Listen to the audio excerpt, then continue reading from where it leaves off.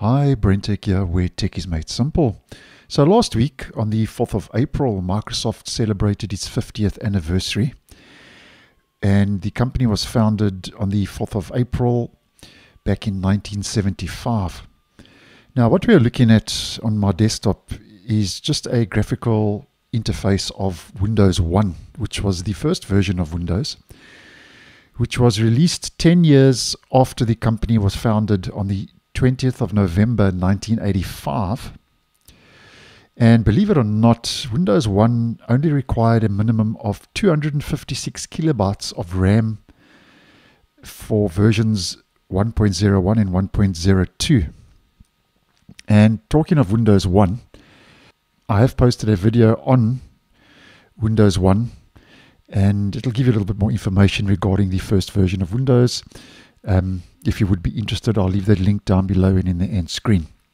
Now, although Windows 1 was released back in 1985 as the first version of Windows, Windows 11, believe it or not, still has some of the apps that were introduced in Windows 1 that are still available on Windows 11, which obviously is Microsoft's latest version of the OS. And just to have a look at 5 apps that have been around basically since the beginning that are still used in Windows as core features of the OS. And although they've been around forever, basically, they have been modernized, obviously, to some extent or the other, but at their heart and core, they really remain unchanged. Now, this is in no particular order.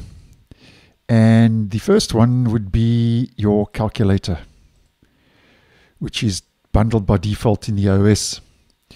And over the years, though, it has become quite advanced, as you may well know, with different modes to perform graphic programming, scientific programming, and other calculations. So calculator's been around since the beginning. Paint is another app that's been around, and this was originally called Paintbrush, and it started as a monochrome editor, and as you may well know, is now a full color image editor, which also is now including new AR powered features.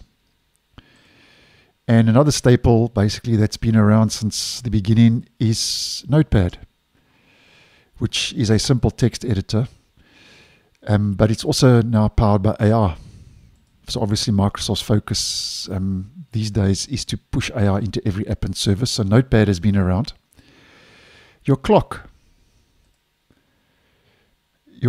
in the system tray started as a basic time display.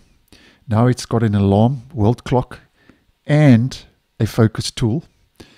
And you also get the clock app, obviously, that you can download from the Microsoft Store. That's also available. That also has all of that functionality.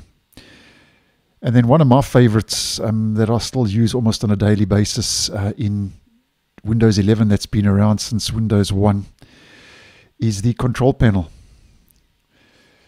And at this stage, though, of the game, Microsoft is migrating a lot of these settings to the more modern settings, as you may well know, in the operating system.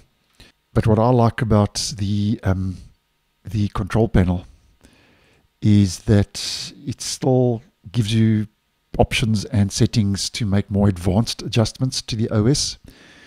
So the control panel is still one of my favorites, and that has been available since Windows 1. So there we go. That's just 5 apps that have been around basically since the first version of Windows that to some extent or the other are still available today in Windows 11. So thanks for watching, and I'll see you in the next one.